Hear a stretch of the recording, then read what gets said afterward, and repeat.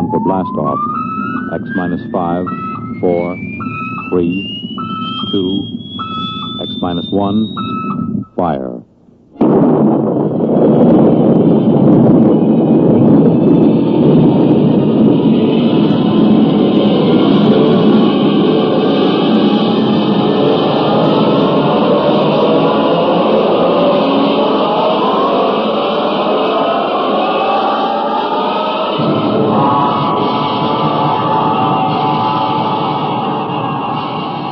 From the far horizons of the unknown come transcribed tales of new dimensions in time and space. These are stories of the future, adventures in which you'll live in a million, could be years, on 1,000 maybe worlds. The National Broadcasting Company, in cooperation with Galaxy Science Fiction Magazine, presents X Minus One.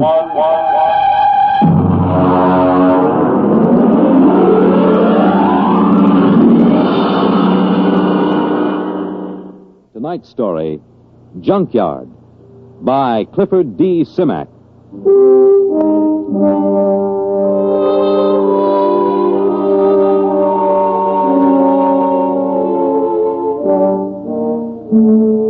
The funny thing about the whole thing was the fact that we had never intended to land on Planet 9. We circled it and decided it was strictly a low-grade affair. It wouldn't amount to anything for 1 billion years or so.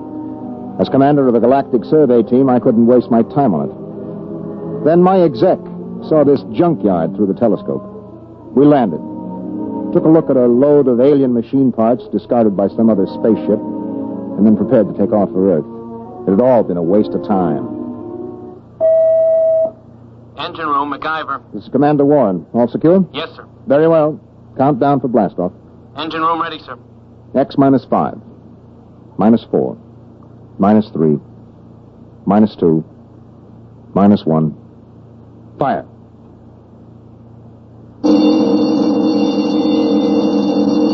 Mac, what's wrong down there? Well, I don't know, sir. Brady, get the data analyzer ready. We'll have to correct for a new takeoff time. That's the first time I ever heard of engine failure before takeoff. Well, better before than after. Engine room? Yes, sir. What's happening? You boys ready yet? No, sir. Well, burn it, man. Get going. I want those engines started. Sir, What is it? I don't quite know what to say. Well, say something or I'll have you busted. We can't start the engines, Commander. At least I can't. Well, why not? I don't know. Klein, put Klein on. Lieutenant Klein, sir. Lieutenant, what is going on down there? Is there something wrong with the engines? No, sir. I've double-checked them. Well, then let's get them heated up or we'll be on this godforsaken planet the rest of our lives. We can't do it, sir. Klein, suppose you tell me exactly why you can't start the engines. Can you do that? Yes, sir. All right, why? Because, sir, we can't remember how. What? Yes, sir. We've forgotten how to start the engine. Lieutenant, report up here in 1 minute. Bring Dr. Spencer with you. Yes, sir. All right, Brady, where have you got it? Got what, Ira? Don't play innocent. You and I have been doing planet surveys together for 15 years. You carry enough dead weight in grain alcohol on every trip to keep you happy for 1,000,000 light years. Now, obviously, the boys in the engine room have gotten into it. Impossible. Where is it? I got a few fists in my locker, but nobody's touched it. I checked a few minutes ago. Well, then somebody has got some in the engine room. Come in. Lieutenant Klein, sir, I brought Dr. Spencer as ordered. Hello, Doc. Did Klein here tell you what's going on? He did? How long will it take you to get these guys sobered up? I can't, Why not? because they're not drunk. I tested Klein in my office. Now, wait a minute, Doc. Are you trying to get me to actually believe that these men, intergalactic engineers with years of hyperfission experience, have forgotten how to start the engines of this ship? That's right. You're serious? Dead serious, Ira. Something, somehow, has caused these men to forget how to start the engines. There it was. It fit in perfectly with a lot of other annoying little things that have been happening to us ever since we put down on Planet 9. It was to have been a routine exploration of a low-grade uninhabited planet. Some routine exploration. All right, Klein, now listen to me. Do you have manuals aboard? Engineering manuals? Yes, sir. Take the engine room boys and study those manuals. They'll tell you how to start the ship, won't they? Yes, sir. Okay, get going. Doc, I'd like you to stay here with me and Brady for a minute. Okay. Report back to me, Klein. Yes, sir. Okay, Doc, you're supposed to be an expert on space medicine. What is it? I've never seen anything like it, Ira. Brady? Search me, Captain. I've seen them with space blues, alien psychoses, the works. But I've never seen a disease that could make a crew forget how to start the engines. Maybe it isn't a disease. Okay, what then? Maybe it's a deliberate thing. You mean they're faking? No, I know Klein and the others too well for that. I mean, maybe there's some outside influence. Doc, we've surveyed this planet from top to bottom. We know there isn't a living cell on it. What about the junkyard? What junkyard? Oh, he means that pile of rusty space engine parts we found. The boys nicknamed it the junkyard. He's right. Somebody put it there. Well, we know that another spaceship landed here. We know that from the blast marks on the rock. We know that for some unexplained reason they took their engine apart and tried to put it together again. We know they succeeded in building a much simpler engine, leaving a lot of spare parts, and we know that they took off. The blast-off marks tell us that, too. What we don't know is whether or not they left somebody behind. Or something. What about that stone tower, Ira? The boys looked it over. It's just a pile of stones. They probably threw them together as a shelter while they were rebuilding their engine. Oh, that sounds too simple. I don't like that tower, Ira. Why not? I don't know. It was scary. It had that black look about it. The smell of death. I felt it when I walked past with Klein and MacIver. Oh, that's the Celt in you. Banshees and spooks. I still don't like it. I need a drink. Skip it. We should be ready to blast off in a few minutes. Engine room. Engine room. What's going on down there? Engine room. Lieutenant Klein. Daddy? Is that you, Daddy? Did you bring me a present? Daddy, I'm scared. Holy mackerel, that's Klein. He's gone off his rocker. Klein! Doc, I think we better get down to that engine room.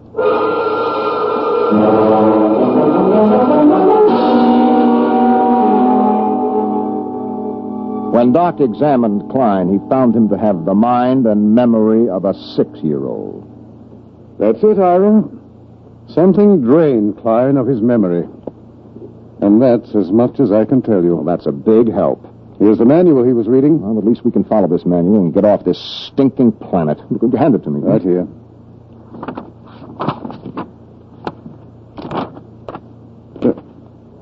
Anything wrong, Ira? Is it all there? It's all here, Doc. This is the engine manual that tells all about the engines. How they operate, how to locate trouble, how to fix them, how to start them. Well, what is it then? You're sweating like a pig. All of a sudden, I can't remember the symbols. Doc, I've forgotten how to read.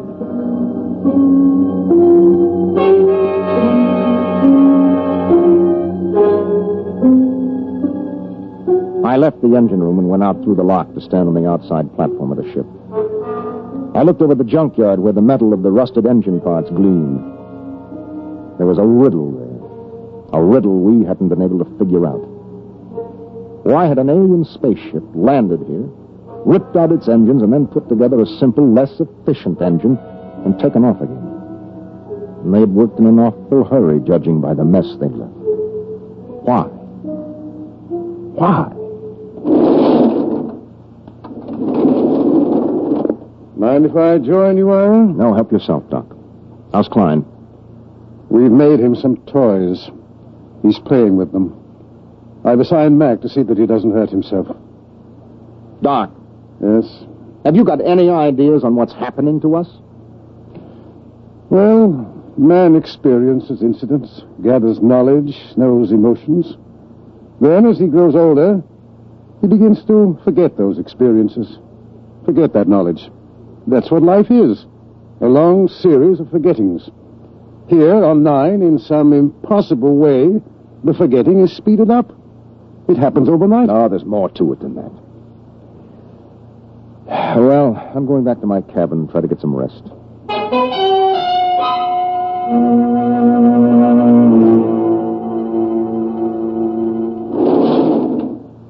That you, Ira? That's me, that is. What gives? We're in a jam. There's been planets I wouldn't mind being marooned on, you know. But this ain't one of them. There's something here, Ira. I can feel it. Yes, I can feel it myself. Maybe we should have looked around more. Klein looked around. Klein was the one found that tower. Bertie, that's right. He did.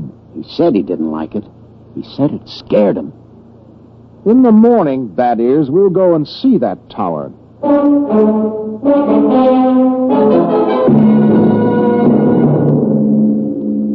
In the morning, I took Doc and MacIver and Brady with me, and we walked across the valley to the stone tower. It wasn't much of a tower. Maybe 8 or 9 feet high, made of rocks piled one on top of the other. Pretty solid. Well built and odd. Type F culture, I'd say. Did anybody bother to look inside this thing? MacIver, you were here with Klein yesterday. Yes, sir. We couldn't find a way in, Captain. Klein poked around but gave up. Well, we'll make a way in. Stand back. I think I can shoot the top off it. Oh, now that should be big enough for a man to lower himself into. Okay, pass a rope around my shoulders. Captain. Yes? In case there's anything, well, dangerous, maybe I ought to go. After all, I'm survey engineer. MacIver's right, Ira. Okay, Mac, your responsibility. Yes, sir. Just fasten the rope under my arms. Mm-hmm. That's it. Now, I'll climb up and lower myself in. If I pull twice, haul me out. One pull means okay. Give me a hand, Brady. Huh? How about a quick shot of whiskey first? Never touch it. Ready? Yep. Can you see inside? Black as a tomb. I'm going to lower myself. Pay out a little rope. Well, it's been lovely. Here we go.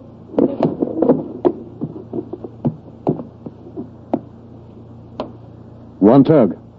He's on the ground inside. Yeah, I wonder what he's found. I still don't like it. Oh, Brady, there's probably not a thing in there except a few... There's 2 tugs. 3. Come on, haul them out. Brady, help me through the top. Right. Easy now, Mac. What the heck is in there, anyway? Mac? Mac? Dada? Holy jumping asteroids. Doc, he's flipped. No, he hasn't lost his mind. He's just reverted to babyhood.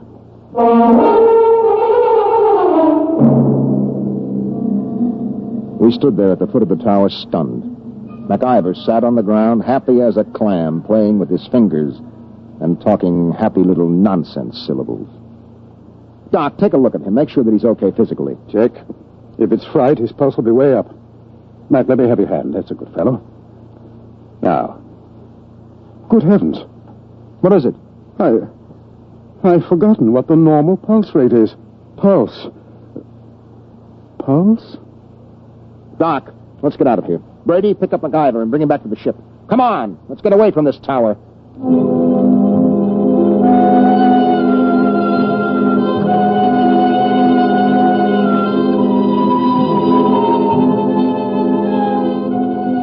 A few minutes later, Brady and I sat in the captain's quarters. He didn't do much talking, just sat and tipped his bottle to his lips ever so often. Well, at least we know in a general way what we're up against. Do we? We know there's been knowledge lost, important information forgotten. Check. Now, that memory, that lost skill, that knowledge went somewhere. Maybe there's something in that tower that takes it away. And I have a silly feeling we might even get it back. Have a drink. That is, get a couple of men, volunteers. Now? Now. What for? We're going to find out what's inside that tower.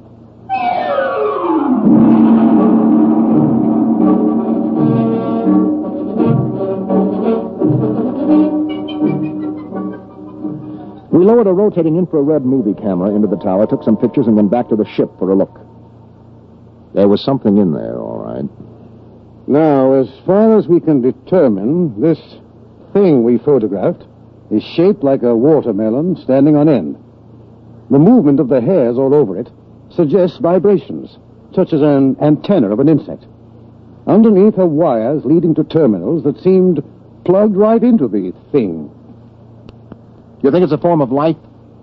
My guess is a combination of living organism and machine. After all, man and machines work together. The difference is that man retains his individual identity. Well, since it doesn't locomote, somebody or something must have put it there. Exactly. It looks like some kind of communication organism. If it is, it's a communication machine that is built to take in information rather than pass it along. Doc, do you really think that egg in there has been stealing our memory? Why not?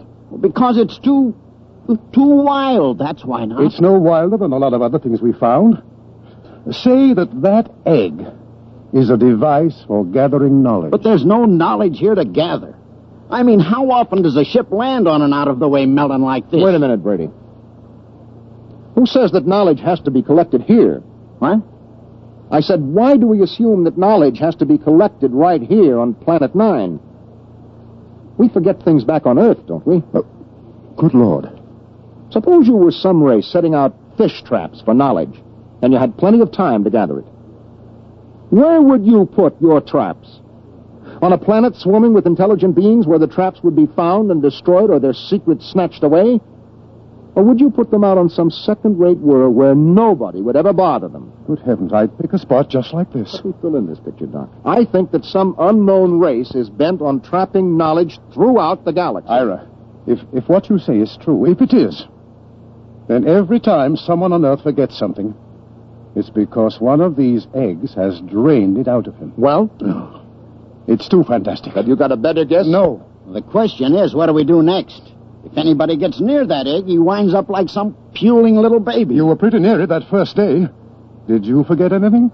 How should I know? I was too pleasantly lit up on grain spirits to know the difference. Well, the question is still, what now?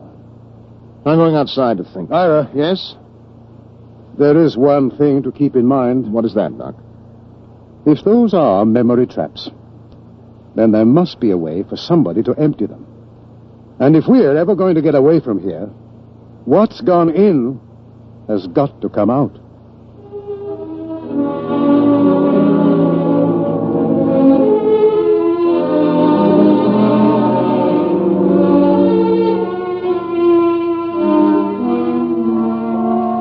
I stood out on the platform of the ship and tried to make some sort of pattern of it.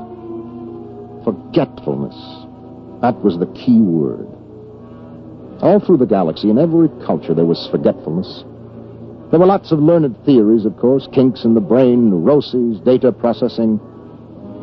But suppose they were wrong. Might it not be that forgetfulness was caused by thousands upon thousands of these memory traps planted throughout the galaxy, nibbling away at the conscious memory of all the sentient beings that lived among the stars? On Earth, a man forgets slowly because the traps are far away. But here, in their very shadow, a man forgets suddenly. And then another thought entered my mind. What kind of race had set these traps? How did they empty them? How? Brady, where do you keep your liquor? Not cheap. Come on, where? It's in my locker. Get it out of there, all of it. Ira. That's a direct order. Okay. All of it. That it? Yeah. I never thought I'd see the day when you pulled rank on me, Ira. If you confiscate this stuff, so help me, I'll never... Who said anything about confiscating? That is, have you ever really hung one on? I mean, just got pie-eyed drunk? Let's see. Yeah, there was once on Mars. Was that the worst? It was beautiful. Took me 3 days to sober up. They say I fought off the whole galactic patrol for hours. Well, do you think you got enough here to get that polluted again? I got a pretty good supply, Ira. Well, that's good, because in 1 minute, I'm going to give you a direct order to hang on the biggest, most monstrous drunk in the entire history of the universe. But first you have to volunteer. I volunteer. No, not until I explain why I'm doing this. Ira, this sort of project don't need reasons. It's a pleasure. Let me finish. You know that egg up in the tower? Yeah? The minute you get near it, it grabs your mind, wipes it clean, right? Yeah. And a lead space helmet doesn't shield you, as we saw with MacIver. Right. Now, Doc thinks this egg is a kind of communications thing. It must be. Okay, you're a communications man. What do you do when you can't shield a communication? Well, that's easy. You scramble it. Any fool knows... Holy mackerel. Exactly. Are you still game? You think it'll work? I don't know. I think it might. Well, suppose it doesn't. Maybe a babbling infant like Klein and MacIver. If we don't stop that thing, it'll happen anyway. Unless we can remember how to start the engines. Okay, Ira. I'll do it. When do I start? Right now.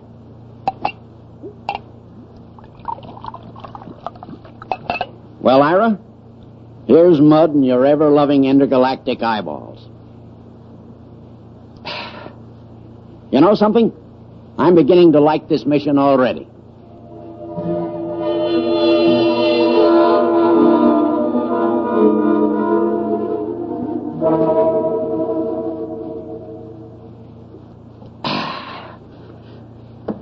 that kills the last bottle. How am I doing, our old buddy? You're not drunk enough. I should have picked somebody like Doc, except he'd probably pass out. I'm not drunk enough, huh, old buddy pal? Not yet. Well, then, in which case, old buddy, I'm going to have to do something I never like to have to do. What's that? I'm going to have to go into my extra special emergency reserve supply. It's a little supply I keep in case of getting marooned on a planet, you know? I don't like to go into it, but in this case, it's my duty.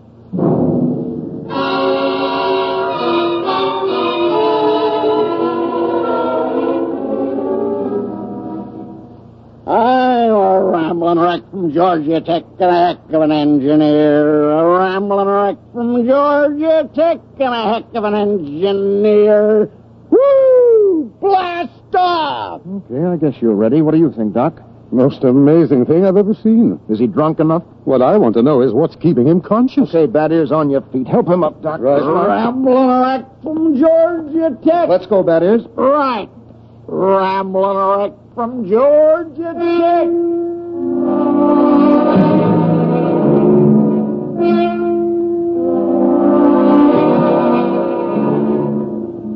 Somehow we pushed, hauled, and stumbled Bad Ears Brady out of the ship and up the rocks to the egg tower. We erected a tripod over the hole with a block and tackle, passed a rope around Brady's chest, and hauled him over the entrance to the tower. There he swung like some overstuffed pig, singing raucously under the eerie moonlight. Rambling wreck from Georgia Tech. Well, what do you say, Ira? We got the earphones on him so they can't slip off. They're on. I guess we're ready to lower him. Ira. Yep. You sure? It's a man's life. I'm not sure, Doc. But as commander of this expedition, I sometimes have to risk the lives of my men. Okay, Ira. Lower away before I start to get sober. Lower away. Blast off. Fire one. Fire two. Bon voyage, Ira. Good luck, Brady. Good luck. He's at the bottom, Ira. Bad Ears, can you hear me? Get your hands out of my hair. Some guy's hands in my hair, Ira. The thing must be picking at his brain. Brady, listen to me. Do you see the egg? See, there's my buddy, Ira. My little old egghead buddy. You and me's buddies, egghead, right? Have a drink. Oh, good Lord, he's got a bottle with him. He's pouring it on the egg. Brady, listen to me. The wires. Wires? The lead wires you took in with you. Yeah. Pull out the studs on the egg and hook your wires to it. You got that? Just a minute. We and Egghead's got to have a drink. Oh, good heavens. It's no use, Ira. He's too drunk to know what he's doing. I'll try again. Brady, listen. Your friend, the egg, can't hear you, see? He can't have a drink until you hook your wires into him. You got that? Sure, that's an awful thing. That's dreadful. Okay. What's he doing? Doc, you getting any impulses? Not a thing. Maybe we better haul him out. If he starts to sober up... Maybe we'd better. Okay, 1, 2... Wait a minute, wait. What? I'm getting something, Ira. What? This is fantastic. Oh, I'm getting something. All right, haul him out, quick. Right. Come on. Rambling wreck from Georgia Tech. Rambling... Brady, are you all right? Doc, help me. Take a look at him. Is he okay? Yes, he's okay. Just passed out. Let's get him back to the ship. Right. You know what, Ira? What? Tomorrow about 9 a.m., we're going to be in on the most colossal hangover in the history of mornings after.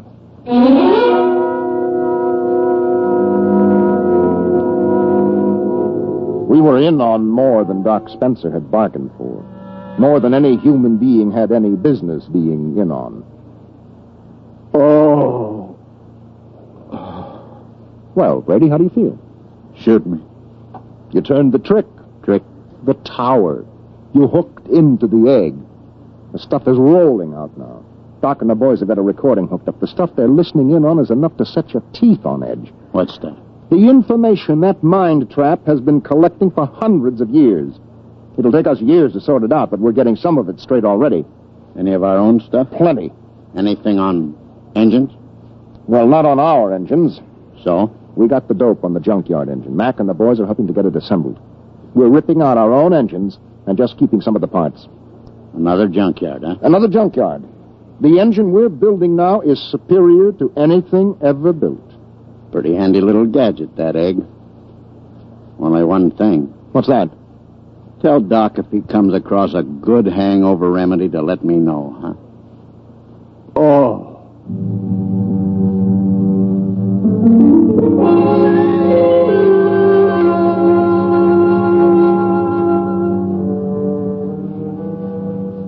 It took us about 6 days to assemble new engines using some of our parts and some of the advanced designs from the junkyard. During most of that time, Doc Spencer sat down at the tower with a set of headphones monitoring the information from the egg. He was like a man possessed.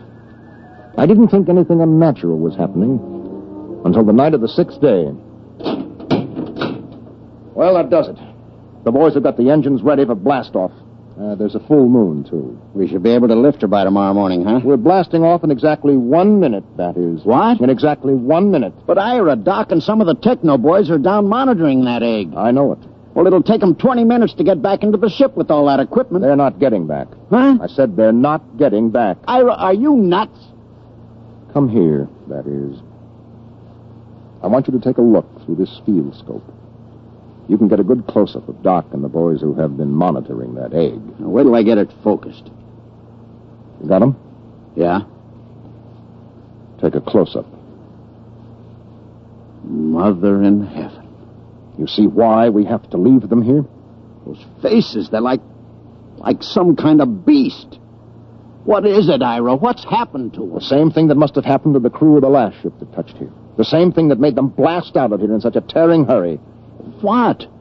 That is, there isn't only knowledge in that thing.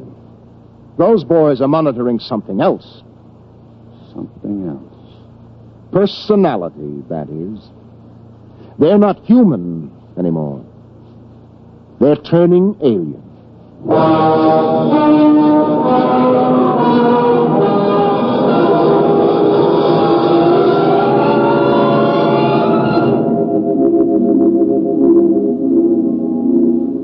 They were still there when the ship roared up away from Planet 9 and pointed her silver nose toward Earth.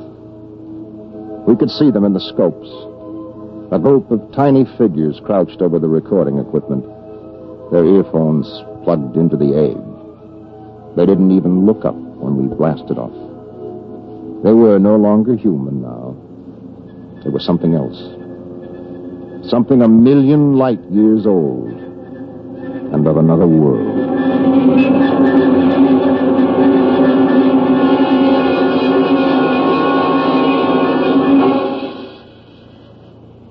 You have just heard X Minus One, presented by the National Broadcasting Company in cooperation with Galaxy Science Fiction Magazine, which this month features the R. DeWitt Miller story, Swenson Dispatcher. The story of a shrewd but unscrupulous spaceship dispatcher who tries to best the rival airlines by unethical means, and with most surprising results. Galaxy Magazine on your newsstand today. Tonight, by transcription, X Minus One has brought you Junkyard, a story from the pages of Galaxy written by Clifford D. Simak and adapted for radio by George Lefferts. Featured in the cast were John Larkin, Bob Hastings, Mercer McLeod, Stan Early, and Jack Orison. Your announcer, Fred Collins. X Minus One was directed by Daniel Sutter and is an NBC Radio Network production.